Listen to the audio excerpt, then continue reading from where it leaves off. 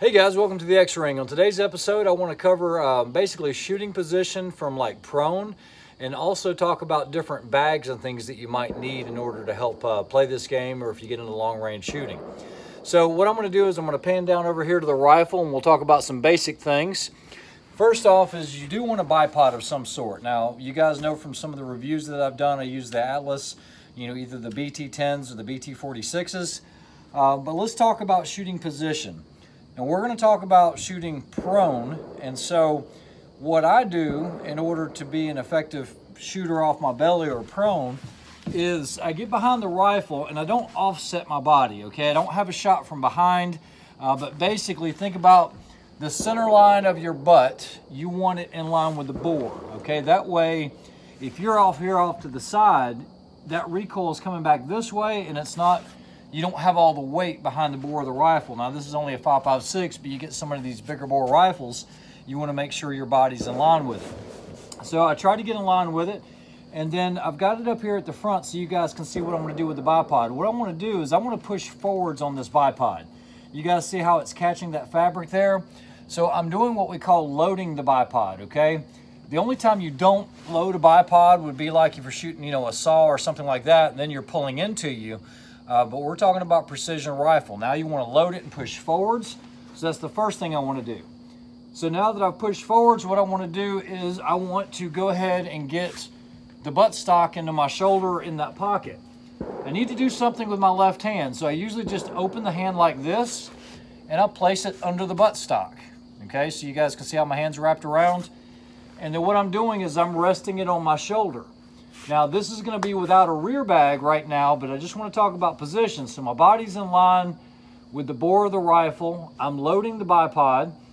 I grip the rifle grip and I'm going to pull into my shoulder slightly, okay? So I'm loading, but I'm pulling into my shoulder slightly. I can lock in my left hand and then I can take a shot just like that. It's going to be pretty solid, a pretty good platform for shooting off my belly. But if I want to get really, really tight groups, what I'm going to use is a bag of some sort. So that's going to segue us into talking about bags. There's all different sorts of bags. Everything from little small bags like this. Now this one's from Armageddon Gear. It's a great bag. You guys can see that it's got, texture all around it. And I can use this under the stock this way, or I can take this strap and put it in my hand and do it vertically like this. And I can squeeze it. So you guys see how I'm squeezing it. It'll change or raise the elevation or lower the elevation of the bore itself. This is a good bag. I mean, it's lightweight. It's not crazy heavy. And I can wrap it around the rifle if I wanted to. If I needed to put it on a rail or something, I can do this with it. So you guys can see that if I needed to rest it on something, I could have it like that. That one's pretty small though. It does weigh a little bit more than I like. So here's one by Sandsock Gear that's very similar, but this thing is crazy, crazy light. Now, I grew up shooting with one bag. Didn't have all these crazy amounts of bags, and I started showing up at some of these matches, and these guys literally look like the Stay Puft Marshmallow Man, and they had bags attached to them and every appendage on their body. And I thought it was kind of kooky, but it helps. It does help. Can't get away from that. I mean, if I needed to get in a position where I needed something like this and I could place it under my arm to give me some support, then there is a purpose for this. But going on a mission or something like that, I'm not going to have 50 bags to choose from, and I can take a nap and sleep with it. So yeah, I try to have one bag that I really like that I always have with me, and it would be something like this. It's really lightweight. You'll notice that it's rectangular. So I have this position, I can go up a little higher, I can go up higher still. So it's very versatile. It's not that large of a bag. I'll hold it here on my chest so you guys can see, but it's very lightweight. There's almost nothing to this. But if I go with something like this that weighs like 3 times the amount, this is one by Tab Gear, very versatile. It's more rectangular, so I've got a place here for my hand. I can go vertical like this. The problem with this is it's so heavy. Now, if I want to take good solid shots, I'll go with something heavy, but really lightweight, because some of these matches, they'll say, well, you're allowed one bag and it's got to be attached to the rifle. So what I do is I take something like this. I'll attach it to my stock. we'll forget about that one that's on the front for now. But I have a place on my sling swivel stud, and now it's attached to the rifle.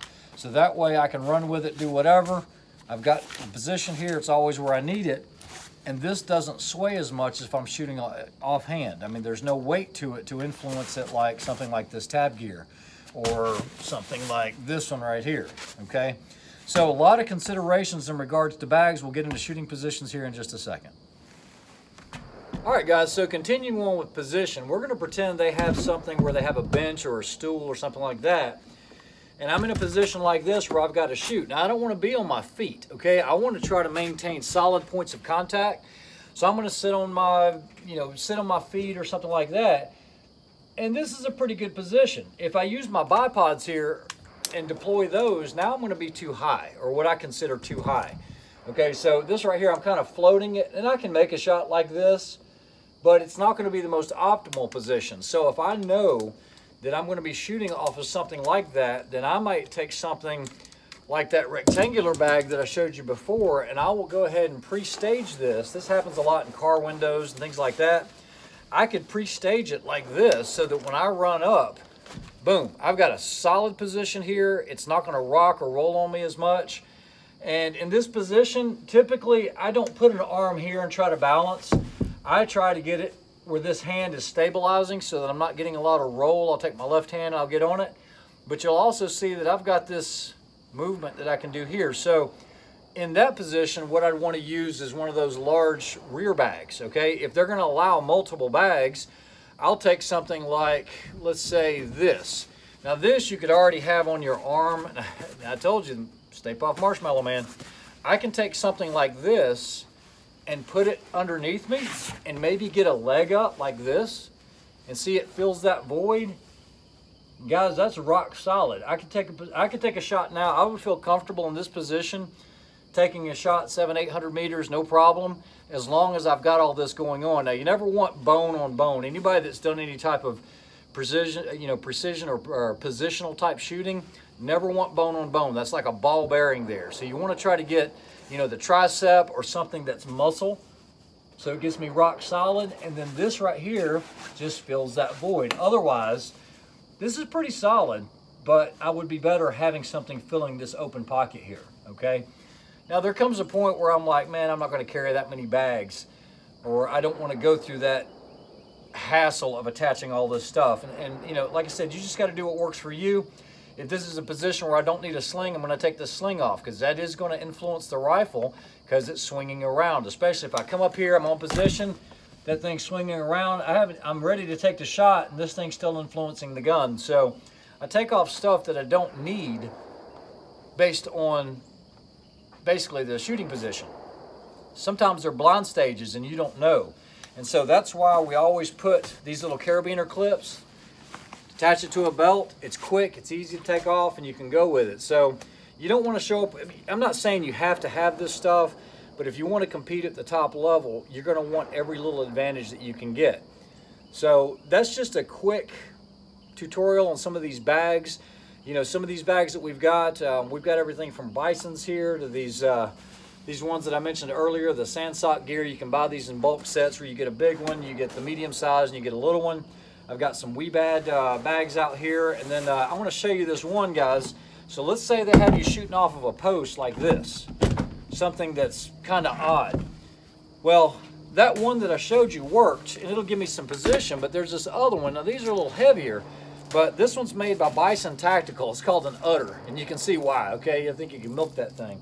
But the way this works is you can set it on top of a post, and now I have something that's stabilized like that to where I can get in a position that works well for me, and I've got the stability of this rather than trying to stand on top of a post. So there's a lot of different gear out there.